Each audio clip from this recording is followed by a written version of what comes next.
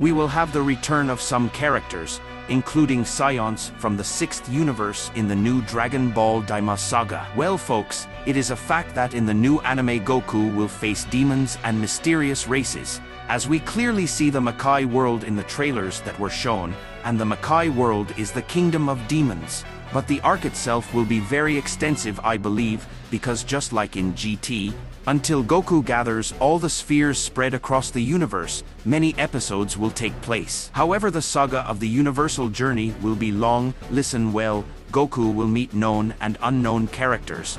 Obviously, many new characters will be introduced, but at the same time it is possible that he will come across characters that have appeared in the series before but have not been canonized, such as the characters from the planet Omega, from planet Ludo, and other planets that were explored in Dragon Ball GT.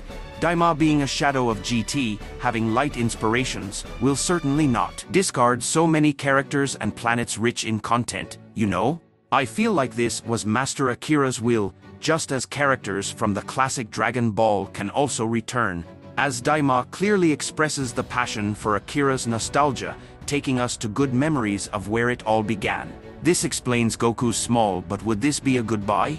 In part, because it was Akira's last gift to us. But at the same time I believe he had many projects and scripts ready to continue with the story.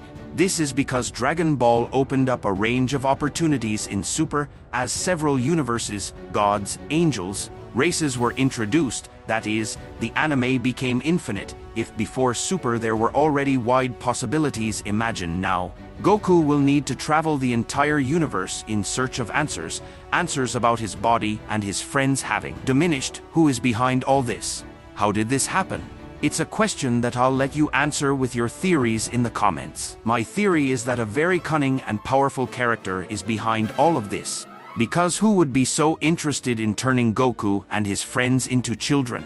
Knowing that this would decrease his powers and mobility, only someone who was afraid of Goku would be able to do something like that. And from what we saw in the trailer, the Dragon Balls are certainly behind all of this. Do you want to understand better? Listen to what I have to say. Do you know anyone who might be afraid of Goku's current power level? Discard Frieza, because he himself wouldn't reduce Goku's size to win, as he doesn't even need that.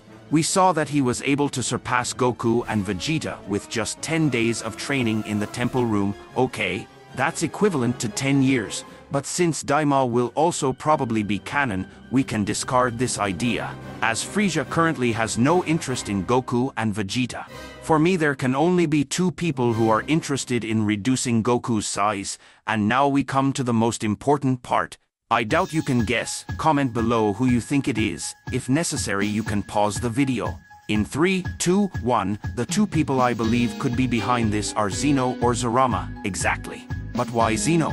For the simple fact that Zeno likes to play, so when asking Goku to be his friend, he realized that Goku doesn't really like to play or anything like that, especially because in his response Goku was very direct.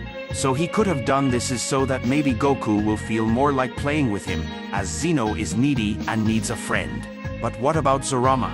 Well, Zarama is simply the creator of the super spheres, which are the only ones in history that are spread throughout the universe, which would easily justify Goku's trip to space. So I do believe that the creator of the super spheres may have some involvement in all of this, but what do you think?